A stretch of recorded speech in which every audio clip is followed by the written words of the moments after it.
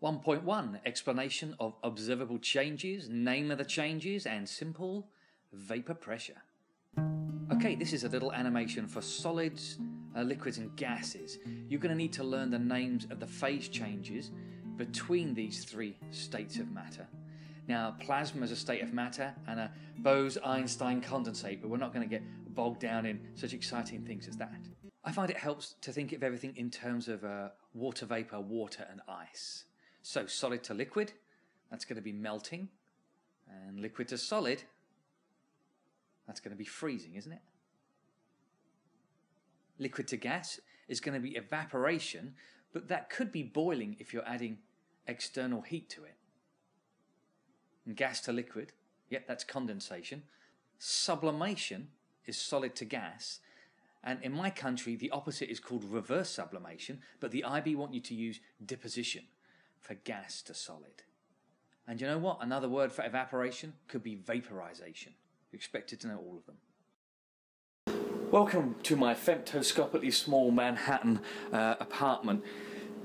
This is an auto defrost freezer. Notice that there's no ice monsters in here. What happens is periodically it heats itself up and any ice then sublimes into the vapor phase, and you get no water, so there's no drips or any problems like that. Shut the freezer door. Okay, this diagram is new for this syllabus. It's the temperature of a substance versus the amount of energy that you put into the substance. And the key to this is energy added at phase change goes into breaking interparticle forces and not raising the temperature. So as I heat up the solid, let me turn on the source of energy first of all. Okay, there we go. As I heat up the solid, the temperature increases until phase change. Now the temperature will plateau. The extra energy goes into breaking the solid into a liquid, melting it. Heating a liquid hotter and hotter until phase change. Now the extra energy from the flame goes into boiling the liquid, the phase change from liquid to gas. It's unclear at the moment how much of this vapor pressure knowledge you need to know. No one's quite sure, but the basics are when the vapor pressure of a substance equals atmospheric pressure, it will boil. So the classic example is water.